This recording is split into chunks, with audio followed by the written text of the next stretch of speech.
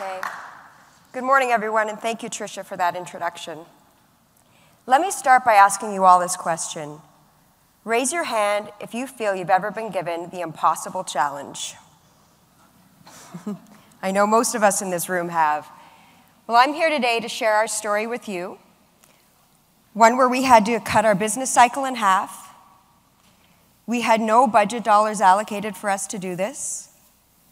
And we were in uncharted waters. We had no history or proven techniques internally to pull from. And as you can see from the title of my presentation, we did it because we had no choice. So as Tricia mentioned, I'm the Chief Financial Officer, and I also have the accountability for IT. MPAC, or the Municipal Property Assessment Corporation, is a Canadian public sector organization. And our mandate is to deliver a province-wide property assessment system.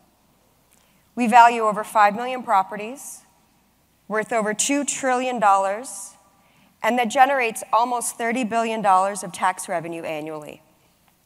And we are one of the largest assessment jurisdictions in the world.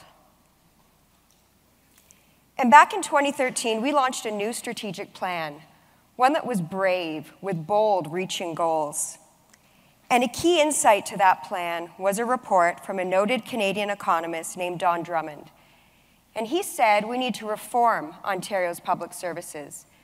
We need to do more with less. We need to drive efficiency and effectiveness, two goals that complement each other.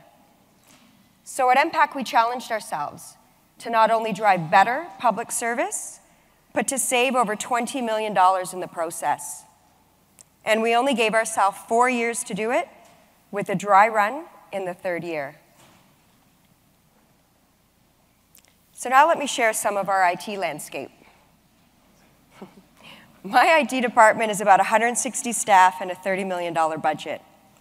And we were paralyzed at times by lights on and care and feeding of our existing infrastructure. We were only 5% innovation and 95% run and build.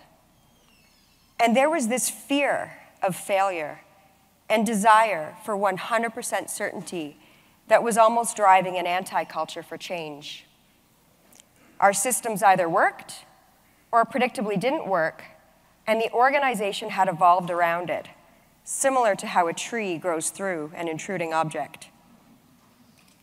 So a lot of our greatest challenges and greatest opportunities were often left unsolved. Innovation and evolution through cloud became more and more obvious and necessary for our own survival. So this prompted our first experiment. We had to improve our customer-facing portal for over 5 million property owners in Ontario. And it all started with a handful of people in IT who set up an AWS account on a purchasing card at an average of $50 to $100 a month. And their belief was, we think we can do this faster and better than we ever have before. And the architecture was open source, cloud, integrate not build, privacy and security. And the results? Within only 3 months, we had achieved over 75% savings. We had over 200,000 user accounts, almost 2 million inquiries, and we'd implemented a privacy by design framework. It was a success. And based on that success, we made an executive-level commitment to the cloud, and we started on our journey of 100% cloud, zero-owned infrastructure on demand, and dramatically lower IT costs. Now, with that success under our belt, here is our next challenge. This is where we essentially needed to cut our business cycle in half. We had multiple valuation platforms, and our data was decentralized, from Oracle to Excel to Clipper to MS Access. And we had painful system performance at times. It was taking us 40 hours to value 80,000 properties, and we needed to get to 4 hours to value all 5 million. So therefore, we set out on a quest to achieve what we call one version of the truth, and this is how we did it. It started with us needing one data warehouse for data integrity and to enhance speed. And for this, we utilized Amazon Redshift. We needed one service-enabled valuation engine, and for this, we utilized open source components such as R and Python running on EC2. We needed to meet our privacy statutes, and AWS was approved for us in this regard by both our legal counsel and our internal privacy commissioner. And to monitor speed and performance, we used CloudWatch, ELB, and CloudScale. And the results? Millions of lines of code that used to be in stored procedures became thousands of lines of code in R. Cloud versus servers, instances were set up in seconds. And we now do continuous versioning with automated data checks. Now, here's one of the first morals of the story that I'd like to share with you. It is the responsibility of leadership to encourage experimentation and embrace failure. Encourage your people to dream big and experiment.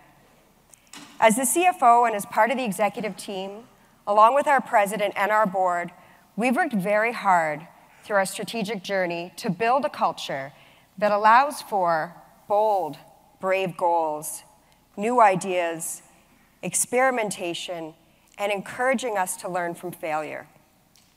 This was the start of our cloud journey at MPAC. Remember that small group in IT with a big idea and a purchasing card? From there, that small team redesigned and replatformed just one application. And here's another takeaway I'd like to leave with you. Cut the time out of your projects.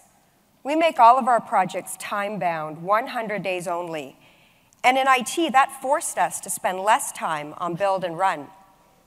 And AWS was key for us in this regard. It took the work out of running IT, and it allowed us to consume services instead.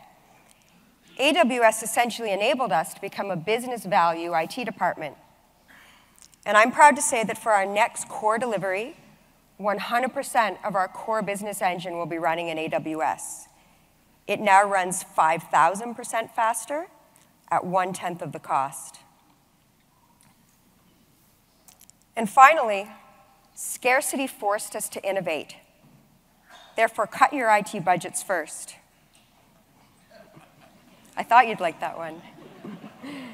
We demanded innovation at dramatically less cost. This is what drove and necessitated cloud innovation at MPAC. RDS and Redshift have allowed us to eliminate licenses and essentially bring down our IT overhead. But we're not done. Our imagination continues to grow.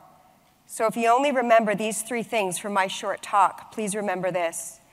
Encourage experimentation, cut the time out of your projects, and cut your budgets.